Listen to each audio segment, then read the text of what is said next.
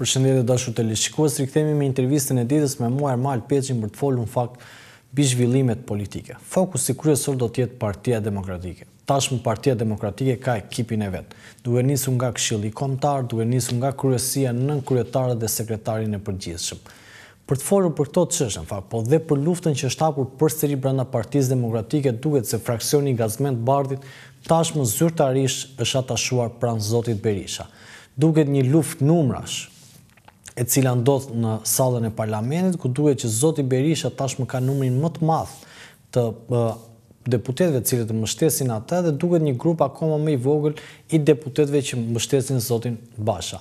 Por për te i numrave, çështja ngelet përsëri te thelbi i përjashtimit të zotit Berisha dhe se si ka ardhur ky përjashtim nga zoti Basha si pasojë e një vendimi të Shtetet Bashkuara të Amerikës dhe një vendimi ekzekutiv, do të thoja, dhe një vendimi cili ka qenë që kushdo që bashkëpunon me non grata nuk do të ketë një marrëdhënie me Shtetet Bashkuara të Amerikës dhe do të ketë urat e komunikimit të mbyllura. Kjo është paktën ajo çka ka ndodhur dhe si kronologji e kësaj 2 vjeçari ku ka pasur dhe përplasje dhe syt janë akoma nga Partia Demokratike, nga forca e opozitës. Një parti e cila në fakt ka sjellë ndryshimin në Shqipëri, ka përmbysur regjimin komunist, por tashmë po ndodhet në një luftë mbi jetese apo ekzistence për fatin e saj. Për të folur për të çështje, kemi të ftuar në studio Azgan Haklaj, ish deputet Partisë Demokratike, por gjithashtu antar i kryesisë së re të Partisë Demokratike. Zoti Haklaj, përshëndetje. Përshëndetje, faleminderit për ftesën. Ju falenderoj unë që të pranuat ftesën për këtë intervistë. Në fakt, zoti Haklaj, do doja ta nisja më njëherë për t'ju uruar për që jeni zgjedhur antar i kryesisë së Partisë Demokratike, mbase betejë tuaj tashmë e ka dhënë frontin apo sa ka nisur kjo betejë për ju përsëri. Së pari faleminderit për urimin, së dyti shfrytëzoj rastin të përshëndes gjithë antarët e Këshillit Kombëtar të Partisë Demokratike të Shqipërisë që më votbesuan. Sigurisht fronti më i lartë është dashuria për Zotin. E sigurisht Partia Demokratike ka institucionalizuar besimin tek Zoti, i cili ishte shkatruar si institucion besimi nga diktatura komuniste. Posti më i lartë është misioni që ka njeriu dhe unë sigurisht s'kam patur çfarë të jap demokracisë, Partisë Demokratike përveç se fjalës. Poeti i madh Uitman thotë s'kam çfarë të jap kombit të demokracisë përveç se fjalës time. E sigurisht mua nuk më bën më shumë demokrat zgjedhja, pavarësisht vlerësimit, respektit të madh për partinë, për antarët e Partisë Demokratike, për të Këshillit Kombëtar që më kanë votbesuar, por unë jam për mision, jo për karrike, e jo për pushtet, e jo për material. Pra shfrytëzim postësh apo karrikesh për të mira materiale.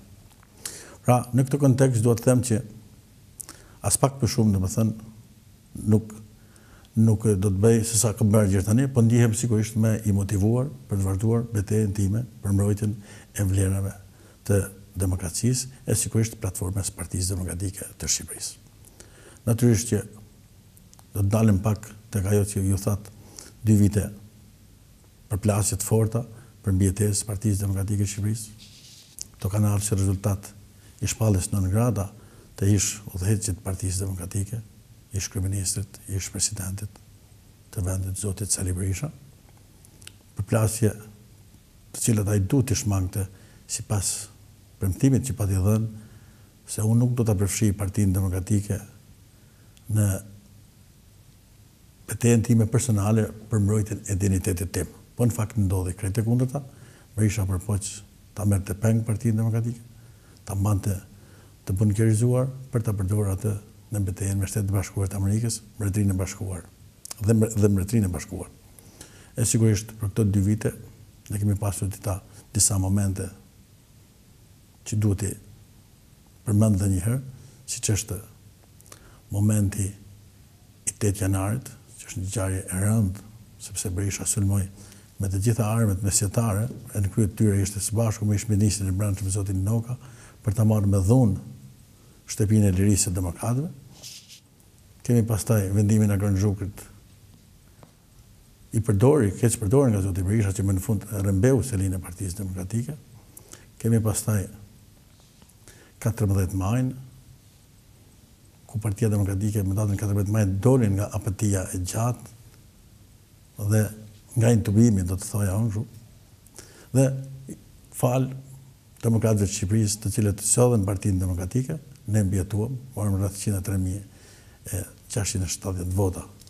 Kemi 29 kolikun, që është zgjedhja kryetarit të Partisë Demokratike me një antar një votë, zoti Lulzim Basha, dhe kemi 2 shtatorin, momenti historik i kuvendit kombëtar të Partisë Demokratike të Shqipërisë, ku për herë të parë kryetari i partisë shpalosi një platformë që unë e kam quajtur doktrina e zotit Basha, cila kishte disa kapituj shumë të rëndësishëm, siç ishin analiza ku ndodhet Partia Demokratike, ishte pjesa platforma ekonomike, platforma juridike, platforma për kthimin e ndryshimeve kushtetuese, të cilët kanë azhësuar institucionin e votës lirë me marrëveshjen me ujditë e zotit Berisha me zotin e Drama në vitin 2008, çka do të thotë që në themel Partia Demokratike e Shqipërisë e vetë zoti Lulzim Basha, të paktën në Partinë Demokratike, e këtë synojmë dhe në të ardhmen në zgjedhjet parlamentare dhe lokale, që të kthejmë institucionin e votës lirë. Pra forumet e Partisë Demokratike të Shqipërisë janë kthyer e kanë kthyer institucionin e votës së lirë dhe nëpërmjet institucionit të votës lirë janë zgjedhur pothuajse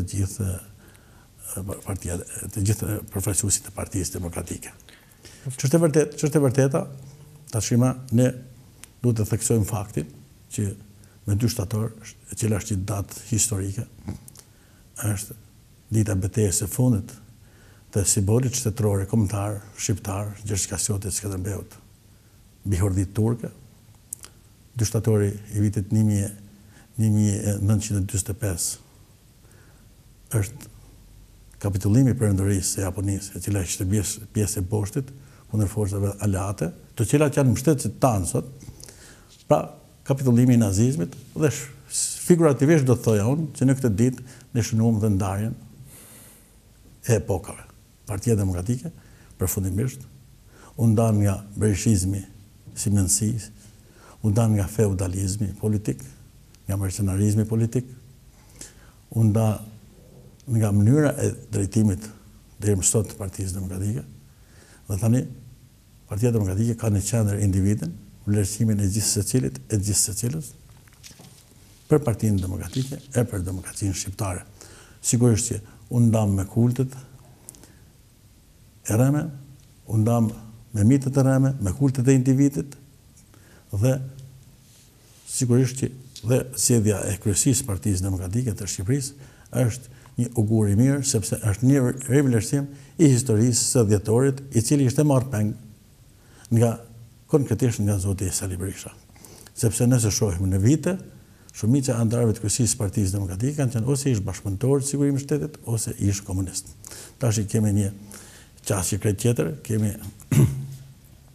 një kryesi, do të thoja një ansambël politik të shkëlqyer me një korefe, siç është zoti Lulzim Basha, kemi 2 ish studentë të dhjetorit nënkryetarë të Partisë Demokratike, zotin Beko dhe zotin Çollako, kemi 2 zonja shumë të nderuara, zonja Flutra Haçko dhe Rola Pampuri, nënkryetarë të Partisë Demokratike. Kemi disa studentë dhjetorit anëtar të kryesisë Partisë Demokratike, kemi përfaqësuesin e përndjeku politik Gjergj Hanin, që ishte kandidat përballë zotit Lulzim Basha. Kemi Unionin e Studentëve dhjetorit, të kryesuar nga zoti Ilir Dizdari, si pjesë e kryesisë Partisë Demokratike. Kemi një harmonizim të veriut me jugun, të Shqipërisë mesme, kemi 3 përfaqësues të Kolegjit Kryetarëve në kryesinë të Partisë Demokratike, që Kolegji i Kryetarëve është institucioni apo kështjella e pathyeshme e sulmit të tërkëndshit Bermudës për të azhësuar, sepse duhet të themi që tërkëndshi Bermudës ishte bashkë në Mejdan përballë Partisë Demokratike të Shqipërisë. Kemi edhe të përfshirë, të harmonizuar, të shkëlqyer pjesën katolike, për pjesën çame, pjesën ortodokse. Pra është një përfshirje e gjithë strukturave, grupë moshave, kontributorëve, shtesave të ndryshme të shoqërisë, profesione të ndryshme. Dhe për herë të parë, Partia Demokratike ka platformë, ka doktrinë, ka projekt të qartë politik, dhe është një betejë sigurisht të madhe, të vështirë, por jetë pamundur, sepse asgjë s'ka të pamundur. Ne sigurisht që guxuam. Shakespeare thot bota është e guximtarëve, fitojnë ata që guxojnë. Ne guxuam që në betejë për 2 vite, mbrojtëm me fanatizëm, me një qendre spartane, Partinë Demokratike dhe shpëtuam pa u asgjësuar nga trekantë i Bermudës. Tani fillon faza e dytë, do të thotë pas riorganizimit të plotë Partisë Demokratike, do kthehemi në terren. Kemi hartuar një platformë që brenda 2 muajve do të çojmë të gjitha strukturat e Partisë Demokratike në bazë dhe do të jemi gatshëm për çdo zhvillim që mund të vijë në fillimet e vrullshme apo të vjeshtën e nxehtë politike në Shqipëri. Kjo është janë organizative. Tani do doja ndaloni. Pra Partia Demokratike është tashmë shpresa shqiptarëve, është kthyer mazhorancë morale, e pse jo, shumë shpejt do të jetë mazhorancë politike që do të shem Republikën e korrupsionit, një republikë që u konstruktua në vitin 2008 dhe fatkeqësisht u konstruktua mbi, domethënë cimentosin neodiktaturën, sepse e kemi thënë dhe herë tjetër, po duhet ta theksojmë dhe sot që në vitet 90 Partia Demokratike e Shqipërisë shembi diktaturën më tegër, më xhakatare në Europë, diktaturën e Berishës, po fatkeqësisht në gërmadhat e diktaturës ndërtuam neodiktaturën. Dhe neodiktatura pastaj prodhoi oligarkinë politike, oligarkinë ekonomike dhe kjo oligarki u cimentos në vitin 2008 dhe cimentosi ujdinë politike. Pra, rotacionin me ujdi, ku 2 prej të trekantit Bermudës ishin në pushtet dhe brina tjetër në opozitë. Do doja ndaloja pak të theksojmë dhe një gjë. Partia Demokratike nga viti 2017 dhe në vitin 2021 ishte përballë një lufte të madhe, gjithë media pranë trekantit Bermudës ishte në sulm kundër Partisë Demokratike dhe kundër kryetarit të saj. Ditës jeni në politikë, zoti Haklaj, tani sulme do presësh, do gjesh dhe strukturë. Por ishte një platformë, sepse ishte një platformë.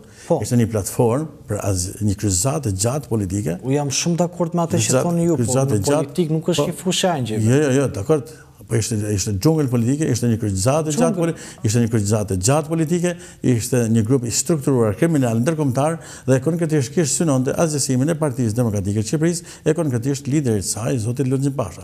Kjo për arsye se ata parashikonin që vinin këto ditë dhe duan ta merrnin peng, ta hipotekanin Partinë Demokratike të Shqipërisë. Tani, pasi nuk ja arritën qëllimit, ata në vitin 2021, në zgjedhjet e 25 po do doja të ndaloni pak sepse ne kemi prekur. Pasi edhe me këtë nuk na asgjësuan dot, pastaj organizuan në zgjedhjet e 14 majit.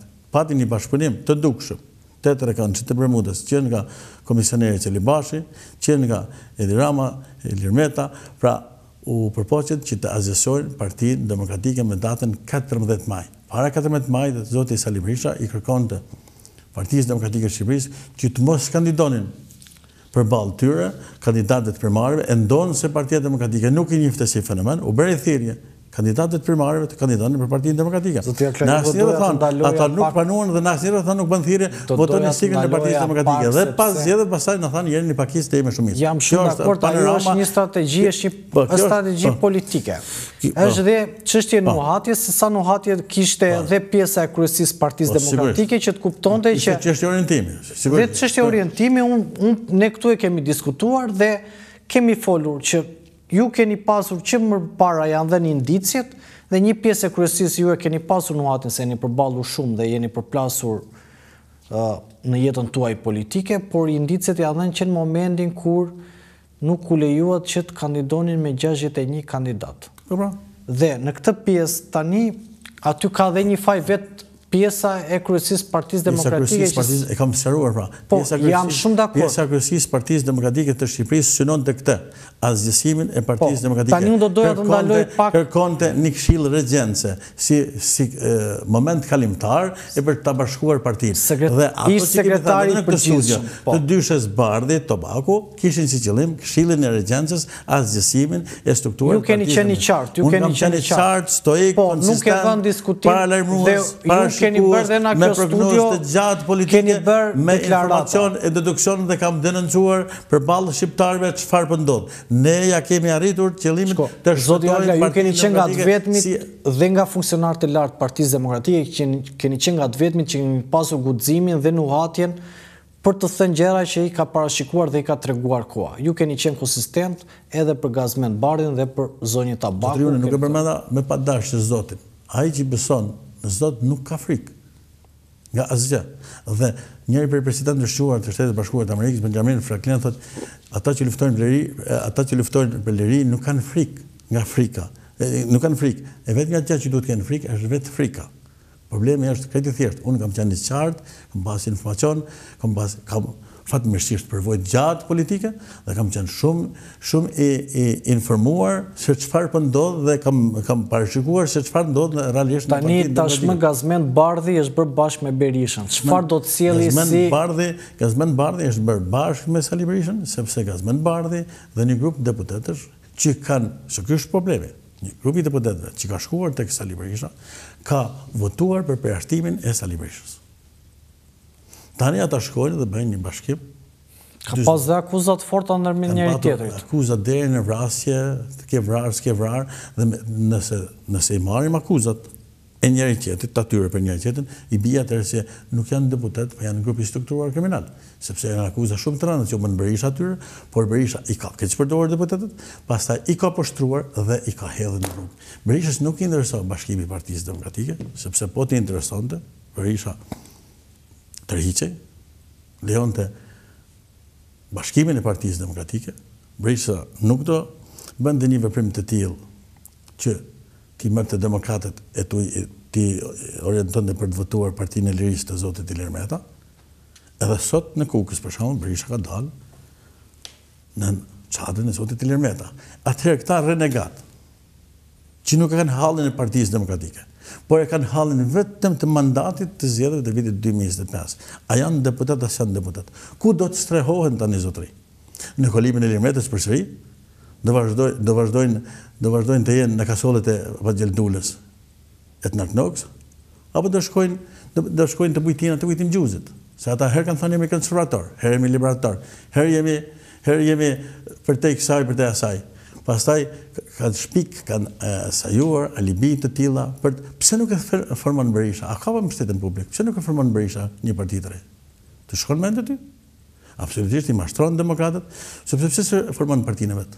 Berisha e ditë që po ta formojë partinë vet, shpallet organizat terroriste si Agibi i Art. Sepse minon marrëdhëniet me Shtetet e Bashkuara të Amerikës dhe minon sigurinë kombëtare shqiptare. Ky është problemi që kanë.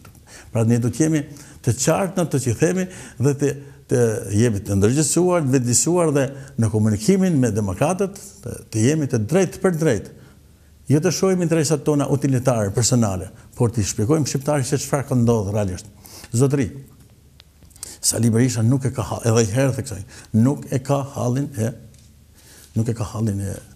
Partisë Demokratike. As demokratë, Berisha ka hallin e tij personal. Dhe pikërisht atë, ajo që thash pak më sipër, pra u bën një aleancë e gjerë, mogonikalesh, deri baskësh, gërdëcarësh, gazelësh, gazdash, dhe qëllimi kryesor dhe refreni i luftës tyre ishte Lulzim Basha dhe Partia Demokratike. Kallëzuesi e kryefjala e kësaj betejë ishte një personazh, Lulzim Basha dhe Partia Demokratike. Arsyeja pse? Sepse Trekançi Bermudës nuk e ka hipotekuar Partinë Demokratike. As zotin Lulzim Basha. Sot Partia Demokratike është partnere adekuate, intelektuale sakt, intelektuale e besueshme e Shtetet Bashkuara të Amerikës, Bashkimit Evropian dhe Mbretërisë së Bashkuar. Ky është problemi që ka. Zoti Haklaj, sa qëndrojnë të paktën kur zoti Bardhi është bërë bashkë me zotin Berisha, ata kanë thënë për hir të Shqipërisë ne do harrojmë akuzat tona dhe tashmë do t'i japim luftë frontale Edi Ramës. Sa qëndrojnë që mund t'i japin luftë frontale Edi Ramës? Ky grup politik. Unë nuk e besoj as pak, sepse Trekançi i Bermudës ka bërë një beslidhje. Beslidhja e Trekançit Bermudës është të mbrojmë njëri tjetrin dhe familjarët tanë, të lëshojmë të gjithë ata që kanë bashkëpunuar me ne. Sepse Trekançi i Bermudës është, domethënë, bieton vetëm në saj të bashkëtesës së beslidhur. Mirë, Partia Demokratike ka një aleancë me ndërkombëtarët dhe ka një aleancë me SPAK-un. SPAK-u është një gardiane që ata nuk e godasin dot, nuk e çajnë, nuk e këpusin dot të një gardiane. Qoftë edhe me shpatën e Aleksandrit Madh. Ata vërtet mund të shtyjnë ditët, por nuk e shmangin dot për ballin me drejtsinë. Sot, kur ne po flasim, këtë qeveria është nën akuzë. Në SPAK. Kryetar bashkisë, ish deputet, ish ministra, janë në akuzë për shpërdorimin e fondeve publike, për vjedhje masive të fondeve publike, dhe zoti Edi Rama po përpiqet të shkëputës partinë nga qeverisja edhe lokale edhe qendrore. Thjesht për të thënë shqiptarë, ja unë shkëputna nga të gjithë ata që kanë shpërdoruar besimin politik dhe që kanë shpërdoruar fondet publike. Problemi është këti thjesht, këti qartë. Ata jetojnë bashkë, lërët i luftën. A e pa vekullën 64 kaç. Të do doja t'ju pyes, se ju keni bërë një akuzë Partia Demokratike më saktë. Po sigurisht. Korrekt, dhe ka depozituar në SPAK për kullën më të lartë 64 kate, e cila do ndërtohet në qendër Tiranës. Por unë kam bërë lidhjen e tregënçit të Bermudës. Qysh herët edhe në këtë studio. Qysh që ka dalë grupi i strukturuar Mogolikal. Duçka ka nënat motra me Ilir Metën. Kushërin e Ilir Metës. A djalë Halle, a djalë Daja. Po kushërin i pari Ilir Metës. Dakord? Duçka shoku i Tigrit. Të dy janë shokët e Shkelxhen Berishës. Shkelxhen Berisha është miku i Shtufit. Shtufi është mik i këtyre. Shtufi ka marrë 80 milion euro kur në kohën e tërmetëve nga Tigri. Ka ikur zemrët kryeministri i Shqipërisë, i kanak, mbatharak, që s'ka qëndruar këtu zotëri. Ka dalë Berisha dhe ka mbrojt Tigrin. Këto janë të dhimbshme dhe janë të rëndice. Pse janë të rëndice? Sepse tregënçi i Bermudës ka kriminalizuar të gjitha organet gjymtyrë të shtetit, me anë të pushtetit. Ka pushtuar shtetin dhe ka kriminalizuar organet ligjzpatuese. Dhe po përpiqet ta kriminalizojë gjithë shoqërinë, por nuk do të arrijë qëllimet. Partia Demokratike do të qëndrojë fort dhe nuk do të ketë asnjë bashkëpunim me asnjë segment të inkriminuar. Zotëri, 60 ish drejtues të policisë, që kanë dhënë drejtje, janë pjesë e operacionit Metamorfoza. Dosjes Metamorfoza.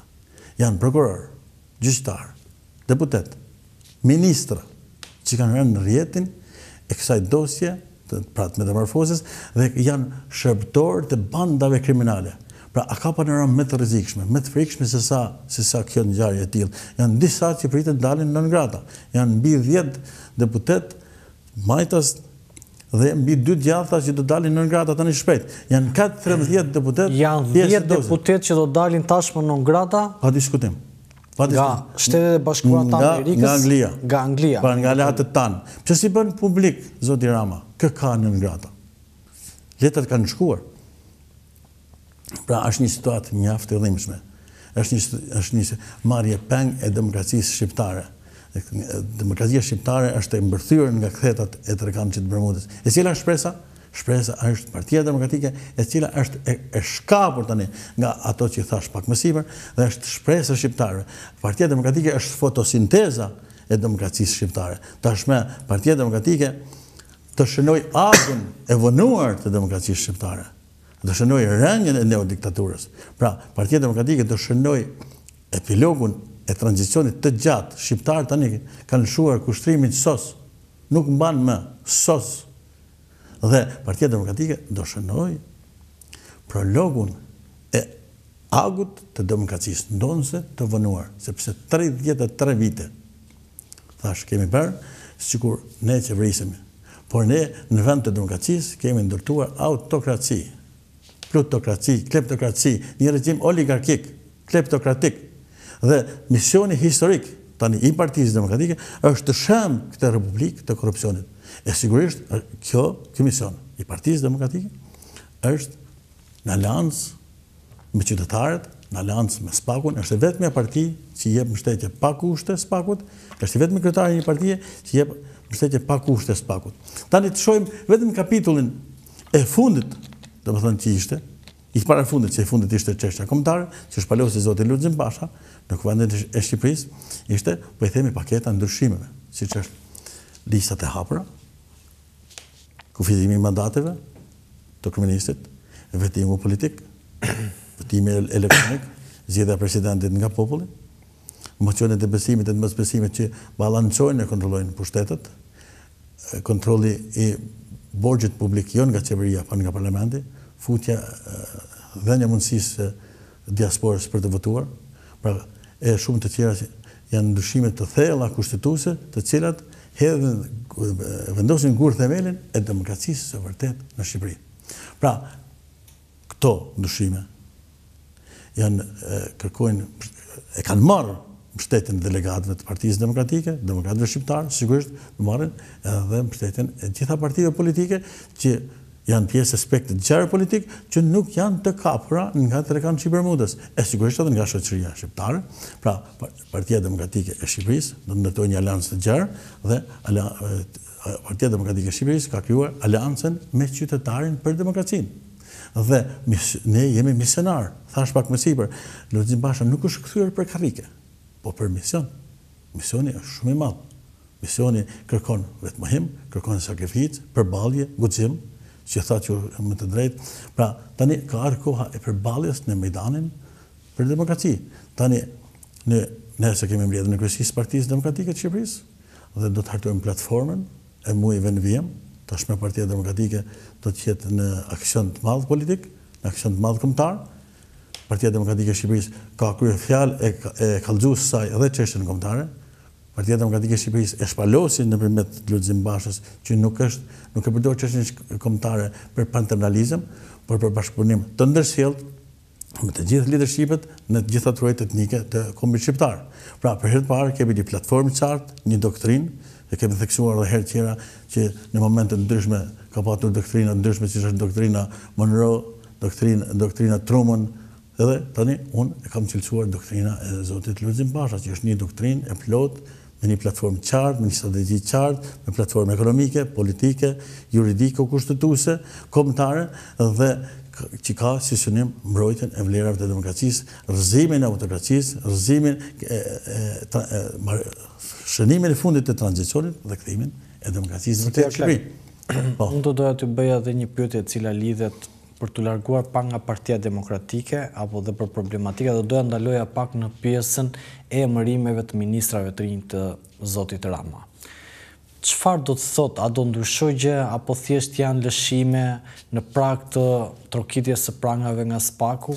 Njëherë do të kemi parasysh një gjë që e kam thënë dhe herë tjera, ato ishin ndryshime të diktura, e thash gjatë intervistës që Rama po përpiqet të krijojë imazhin e publik që është ndarë nga korrupsioni i të zgjedhurve lokal dhe korrupsioni i të zgjedhurve qendror dhe partia është ndarë, po përpiqet ta shpëtojë Partinë Socialiste. Ka një ujdit heshtur ndoshta, do ta thoja kështu, gjerë pas 15 tetorit që do të jetë samiti i madh, samiti i shak. Dhe ata do t'i përgjigjen, për çfarë kanë bërë. Tani, thash qeveria në spak. Ministra e Bujqësisë ka shpërndarur fondet publike dhe është bërë një hetim ndërkombëtar për fondet publike të zonjës ministrës së Bujqësisë.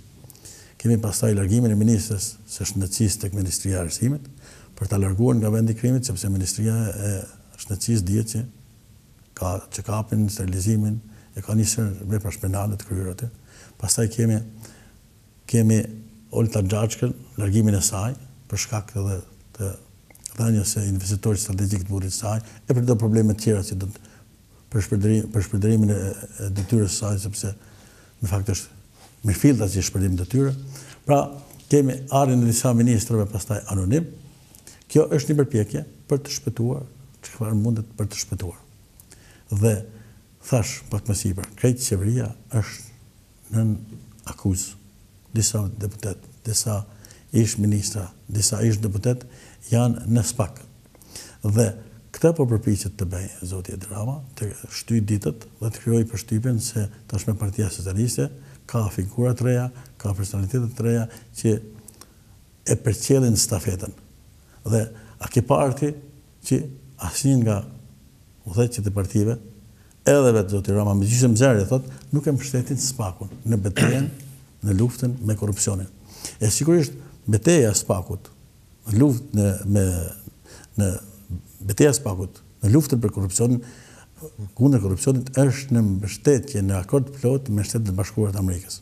Tani, shpallja në ngrata nga Departamenti i Shtetit është certifikuar dhe nga memorandumi i Bidenit dhe është certifikuar dhe në Kongresin Amerikan, ku korrupsioni quhet rrezik kombëtar. Kështu që kjo betejë është e përbashkët me aleatët tanë. Dhe në këtë betejë është spaku me mbështetjen e Partisë Demokratike pa asnjë kusht. Kurse asnjë nga partitë politike nuk e ke parti që nuk e mbështetin spaku. Dhe sa vjen momenti që goditët ndonjëherë e quajnë luftë politike. Nuk është as pak ashtu. Partia Demokratike e Shqipërisë do të vazhdojë të denoncojë pa asnjë ekivok, pa asnjë rezervë. Çdo vjedhje, çdo krim, çdo korrupsion që kanë marrë pushtetarët e Partisë Socialiste apo kushdo qofshin ata. Edhe ish pushtetarët e Partisë Demokratike në qeverisë së vite. Partia Demokratike është ndarë një herë për gjithmonë me korrupsionin, është ndarë një herë për gjithmonë me të shkurën. Partia Demokratike tani sheh përpara. Tani, unë do doja t'ju bëja edhe një pyetje të fundit zoti Haklaj, i cila lidhet drejt për drejt me një çështje e cila është shumë e nxehtë. Çështja Beleri. Po shpeshherë marrin referencë, marrin duke qenë se edhe ju jeni shpallur deputet duke qenë i burgosur, por gjithashtu dhe vetë zoti Berisha e ka krahasuar me rastin e Samilu Shtakut. Në intervistën e fundit, ai e ka krahasuar rastin e Beleri që duhet lënë që të vejtë betohet edhe pse është në një proces. Në fakt, e para, zoti Beleri dhe Azgan Haklaj nuk janë raste ekuivalente. Unë jam zgjedhur deputet nga Burgu me në qershor të vitit 2000, e jam liruar nga Burgu me 24 korrik po të vitit 2000, jam betuar në Parlamentin e Shqipërisë në janar të vitit 2002, i diku 24 janar të vitit 2002, dhe kam vazhduar betejën time juridike deri në gjykatën e lartë për të mbyllur çështjen që ishte hapur me të padrejtë, ishte një mal akuzash politike të fabrikuara nga prokuroria politike dhe gjykata e lartë më në fund ka pushuar çështjen penale ndaj Azgan Haklajt për mungesë provash. Pra ishin të gjitha akuza të fabrikuara, të montuara politikisht nga prokuroria politike e kohës nën urdhrat e zotit Ilir Meta, i cili sot është aleat me zotin Sali Berisha. Tani, zoti Beleri është kapur në flagrancë duke blerë vota. Zoti Beleri nuk ka imunitetin e deputetit. Ta shpjegojmë nga ana juridike. Deputeti ka imunitet të barabartë me gjyqtarët, pra kryetarët e institucioneve kushtetuese, gjyqtarët, ministrat kanë imunitet, kurse kryetari i bashkisë nuk ka imunitet. Berisha u përpoq, ta shpjegon të çështjen, tha sipas ligjit dhe precedentit. Kemi patur rasta me deputetët tanë. Berisha nuk e çarçoi rastin e Azgan Haklajt, por tha në kohën e qeverisjes Fatos Nanos. Jam i saktë? Po. Dhe Fatos Nano tha zbaton dhe ligjin. Pastaj kaloi tek deputeti Sami Leshtaku. Nuk ka ligj që e mundson daljen nga burgu e për të betuar në Shqipëri. Janë përcaktuar rastet kur një i burgosur merr leje nga drejtuesit e burgjeve për të shkuar kur ka raste fatkeqësish, pra janë përcaktuar rastet. Kështu që Beleri pas nesër i skadon afati për të betuar 3 muaj, sepse kryetari i bashkisë. Bëhen zgjedhje të reja si procedon pas Pa diskutim. Kryetari i bashkisë, kur nuk paraqitet 3 muaj në punë, kur nuk bën betimin 3 muaj, shkarkohet propozohet nga Këshilli Bashkiak, i propozohet kryeministit, kryeministri shkarkon, kryeministri lërmëron presidentin e Republikës për vendin vakant. Pra janë të rastet e përcaktuara qartësi nga ligji i organizimit e funksionimit të pushtetit lokal dhe nga kushtetuta. Pra Berisha u përpoq ta ndihmonte Fredi Belerin duke bërë krahasime në numrin shumësta me deputetët tanë. Berisha nuk e shmagu emrin tim dhe kaloi pasaj tek emri i Sami Leshtakut, një deputet në Kosovë. Tani Beleri e ka humbur në vanë, sepse Beleri nuk do të ishte kandidat fare, ka patur 2 përpjekje në vitin 2015 për të bërë kandidat i partisë, i partisë Evangel Durrës, sigurisht, por me mbështetjen e Partisë Demokratike, kryetari ishte zoti Lulzim Basha, i cili është refuzuar kategorikisht dhe ka patur një përpjekje në vitin 2021 për të bërë deputet i Kuvendit të Shqipërisë. Dhe s'mund jetë. Do të thënë, në të dyja raste zoti Basha si kandidat Fredi Belerin e ka refuzuar. E ka refuzuar kategorikisht. Sepse nuk thuhet në këto edhe është mirë ta përforcojmë të rast. Ka patur 2 përpjekje në 2015 për kryetar bashkie, në 2021 për deputet i Kuvendit të Shqipërisë dhe refuzuar kategorikisht nga zoti Lulzim Basha. E sigurisht që ka bërë mirë, zoti Beleri është njeriu që mbron tezën e vorepirit, helenizimit të himarës.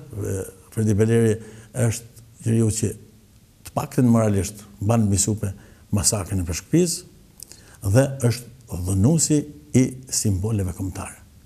Pra, është e çuditshme fakti që 2 ish, e kom thënë dhe herë, 2 ish president, 2 ish kryeministra, 2 shtetar, zoti Berisha dhe Meta, që betohen e përbetohen, se ne jemi gatshëm të sakrifikohemi vetë dhe familjet tona për kombin e për atë dheun, e për demokracinë, mbrojnë me fanatizëm zotin Fredi Beleri. Pra kjo të thotë që ata nuk kanë asnjë princip, as kombëtar, as moral, as patriotik, veç se hallin vetë personal dhe familjeve të tyre. Pra, duan të përdorin Fredi Belerin për interesat e veta personale. Berisha ka shpresuar e ka besuar që edhe në të ardhmen do të jetë Augusti i kombit, që i thonë mercenarët servilt, apo patriarku i demokracisë shqiptare, por me Belerin Berisha e ka fundosur vetën, ka certifikuar fundin e tij në planin patriotik e nacionalist. Berisha është ai që ka heqë embargun Miloševićit, Berisha është ai që ka quajtur çeken terroriste, Berisha është ai që ka bërë varrezat greke, varrezat e Kosinës, Berisha më në fund vulosi edhe Fredi Belerin. Pra gjithçka ka thënë 33 vite për nacionalizmin, për patriotizmin, për çështjen kombëtare, ka dalë se ka qenë falso. Kjo është e thjeshtë, nuk ka nevojë për të dekriptuar, sepse është vetë dekonspiruar. Pra është turpi më i madh kombëtar që themelimi, Partia e Lirisë, e 2 shtetarëve të mëdhaj që përmendëm më sipër, të mbrojnë Fredi Belerin dhe të përshqelin pastaj me rastin e precedentit. Një precedent ka patur. Precedenti është precedenti Fatmir Mediu. Pra Fatmir Mediu t'i është hequr imuniteti për rastin e Gërdeqit dhe ka shkuar i pandehur. Janë bërë zgjedhjet dhe është rizgjedhur Fatmir Mediu përsëri deputet e Kuvendit të Shqipërisë. Dhe vendimi politik, vendimi i gjykatës me precedent është si në rastin e Azgan Haklajt. Mirë po, unë kam parë vendimin edhe të shumicës edhe të pakicës. Pakica, këm arsyeton, thot nuk jemi në raste ekuivalente, sepse Fatmir Mediu, ish ministri, i dorëhequr, i është hequr imuniteti për shkakun e akuzës së prokurisë ndaj tij nga parlamenti dhe ka vazhduar çështja hetimore ndaj tij. Dhe pavarësisht se është rizgjedhur si deputet i Kuvendit të Shqipërisë, mbetet në fuqi vendimi i parlamentit për hetimin e zotit Mediu. Pra, kemi vendimin e shumicës dhe të pakicës. Ky është rasti precedent dhe që thuhet precedent gjykata vendos me precedent si në rastin e zotit Haklaj. Kurse Fredi Beleri nuk ka asnjë lidhje as me Haklajn dhe as me rastin e ka krahasuar me deputetin Mark Frogu dhe as me rastin e Sami Leshtakut. Fredi Beleri është arrestuar, është duke i kapur në flagrancë, duke shpërndarë para. Dhe gjithë betejë e Greqisë është për ta ndalur çështjen e Belerit të pashkuar në gjyq. Dhe e kupton pse? Sepse ata i tremen sqarimit të rrethanave të arrestimit të Fredi Belerit. Po në qoftë separat që janë shpërndar për të blerë vota, kanë ardhur nga Greqia, atëherë jemi në rastin e cënimit të sigurisë kombëtare. Kështu që çështja duhet të shkojë deri në fund, çështja duhet zbardhët, pavarësisht përpjekjeve për rezoluta për ta mbrojtur Belerin e për ta përfshirë emrin e Azgan Haklajt, nuk shpëton zoti Beleri pa shkuar, pa përballur me gjykatën. Tashmë dosja ka shkuar në gjykatë për të gjykuar. Në të përpjekje është e kot, është zhurmë kot. Beleri pas nesër shënon data 14, shënon domethënë Bëhen 3 muaj që zotëria nuk ka qenë në punë dhe përfundimisht iken mandati. Dhe kjo është turpi edhe i Berishës, edhe atyre që mbrojnë Flet. Ashtu si që po bëjnë tani në Kuks. E ke parë mram prezentimin e kandidatit të themelimit? Partia Demokratike e Shqipërisë i delegoi kompetencat degës lokale të Partisë Demokratike të Kuksit. Dhe kandidati konsensual për të realizuar fitoren në Kuks ishte zoti Arif Rexhmati. Berisha edhe këtu nxitoi më të shpejt të bënte primare e ti imponoi degës lokale të Partisë Demokratike të Kuksit. E u përpoqë të përfshinte në primarët e veta zotin Arif Rexhmati, që refuzoi kategorikisht. Pa mram një pamje të trisht. Kisha marrë njerëz në Tërpojnë, Has, Kosovën, Kuks, për të krijuar idenë që kemi njerëz mbrapa. Ishte një dështim total i zotit Berisha, ishte një dështim total i primarëve, sepse 2 kandidatët janë kandidatë të përcaktuar nga oligarkia, konkretisht nga Shefqet Kastrati, i cili është padrinoja i traut të rrugës Kombit.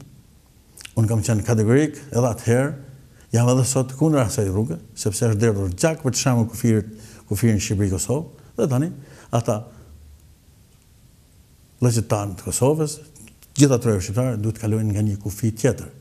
Dhe taksidari është zoti Shefqet Kastrati. Aeroportin e Kuksit e ka, portin e Kosovës e ka, traun e rrugës Kombit e ka, dhe tani i duhet dhe bashkia Kuksit. Njërin e ka nip, e gjallin e shokut, qetin e ka pas punojës zotin Bata. Dhe tani, nga të që shkoj, e kontrolon zotin Shefqet. Pra, Berisha, Meta, mram i banë shërbimin më të ma, kandidatit Partisë Socialiste, ja dhëruan Kuksin, dhe Berisha bëhet gatshëm me marrë një leje tjetër, zotëri. Pra, këtë synim ka Partia Demokratike. Unë i kam bërë thirrje edhe degës Kuksit, edhe kryetarit PD-s Shqipërisë, zotin Lulzim Basha, publikisht, edhe në kolegj kryetarëve, që Partia Demokratike e Shqipërisë nuk ka pse të bëhet pjesë e lojrave të tërkanit Bermudës, sepse e theksoi edhe një herë, Emrivata ishte punojës si Shefqet Kastratit. Dhe prandaj Shefqet Kastrati ka përcaktuar të 2 kandidatët. Fitoren të jetë që kalon tek Partia Socialiste, Berisha i bën shërbimin e fundit tërkanit Bermudës, dhe konkretisht zotit e drama, dhe me të gatshëm me marrë lejen tjetër, shpërblimin, dhe akuzat përpiqet që faturojë Partisë Demokratike. Por tani jemi në fund të lojrave politike të tërkanit Bermudës. Sa do që qenë ta mbështetin njëri tjetrin. Ky trinom fatkeq tani, është fatkeq sepse do të ketë një fund shumë të keq. Kjo triarki do ta ketë fundin e tmerrshëm. Vjeshta politike do të jetë dimër sipërjan për ta. Zoti Haklaj, me këtë mesazh tuaj po e mbyllim intervistën. Ju falenderoj shumë në fakt për këtë intervistë, edhe për pikpamjet tuaja për Partinë Demokratike dhe luftën tuaj që keni bërë brenda Partisë Demokratike. Shumë faleminderit për këtë intervistë. Shumë faleminderit. Respekte me juve. Duke ju rikujtuar të bëni subscribe në Dritare Televizion, duke ju rikujtuar ta shpërndani sa më shumë të intervistë, po dhe Dritare Televizion, nga unë Ermal Peçi, mirupafshim.